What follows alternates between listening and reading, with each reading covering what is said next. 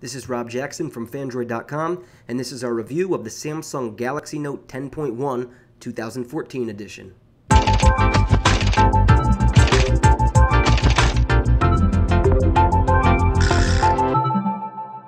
This year's Note 10.1 is much more solid and well built than in years past.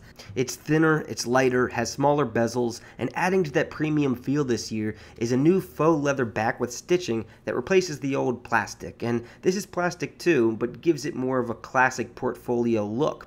Opinions will vary. I happen to think it looks great.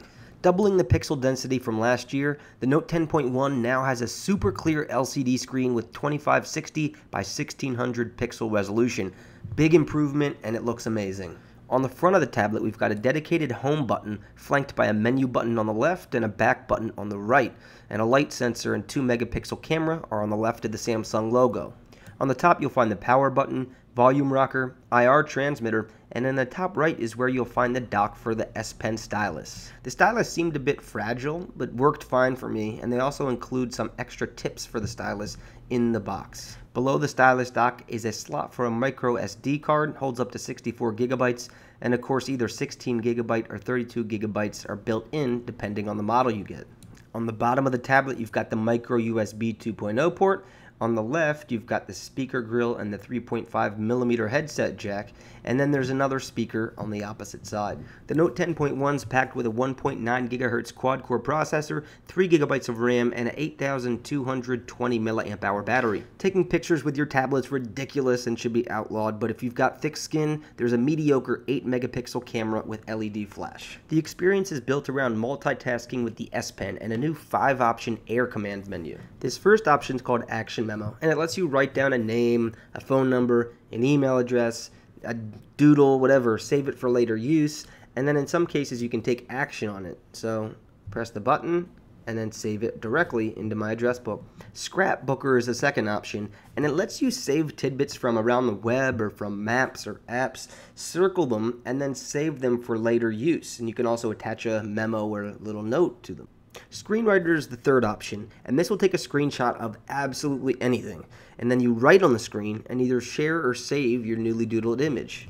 We're working on the responsive theme for Fandroid.com, and here I am marking up our homepage, letting our developer know what's wrong, where the bugs are, and what to do, and now I can go ahead and directly share this with her.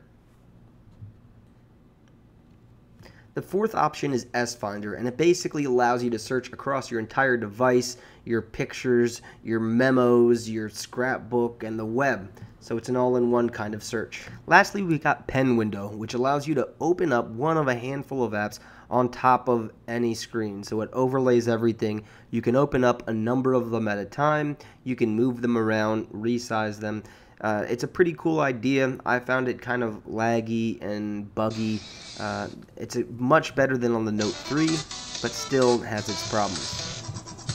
Much better than Pen Window, in my opinion, is Multi-Window, where you can open up a number of apps in the main screen and then drop another one in, and you've got this dual monitored split pane kind of action going on, and both still offer pretty huge full experiences. You can see here I am using Maps and browsing the web at the same time. You can do a lot of different combinations. In my opinion, if you're already multitasking and you want a third instance, that's when you use Pen Window.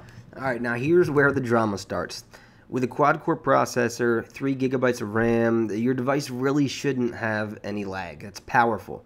But clearly, if you rewatch the first 4 minutes of this video, you'll see some lagging and some performance issues. And when using the tablet day in and day out, it can become a noticeable irritation. Here we are in My Magazine, and this is where the lagging is the most noticeable. So I did a little test, and I experienced some multitask lag and S Pen lag, but when swiping through the home screens, it went really fast. Now pop into My Magazine and try the same thing.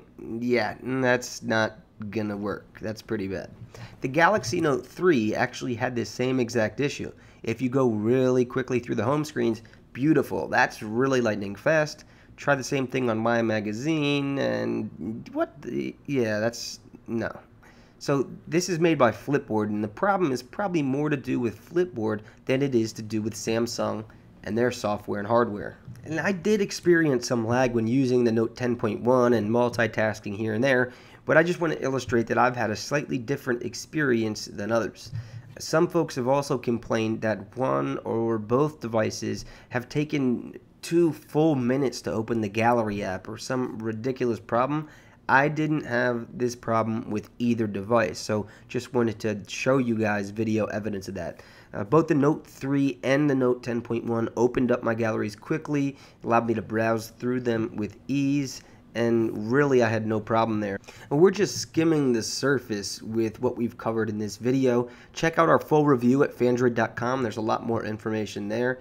And you can see Samsung has built a powerful device with the hardware, powerful device with the software, and they've got a lot more custom apps built just for the Note experience with the S Pen, and there are more coming from Samsung and third parties all the time. So it's going to take you a while to learn the device.